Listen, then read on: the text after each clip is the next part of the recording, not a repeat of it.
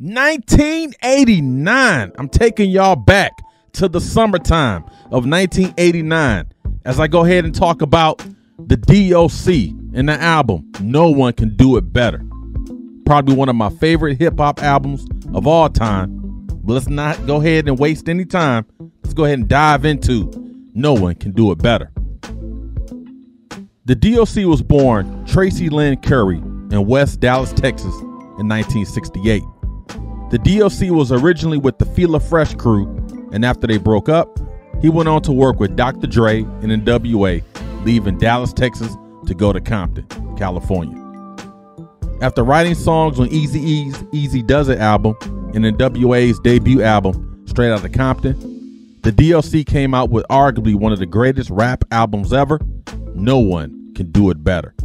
The album was released August 1st, 1989. The track listing included songs such as The Formula, Funky Enough, Mind Blowing, Let the Bass Go, The Grand Finale. Speaking of the Grand Finale, that was the last song where the original members of N.W.A. all performed on one posse cut, The Grand Finale. How fitting of a title.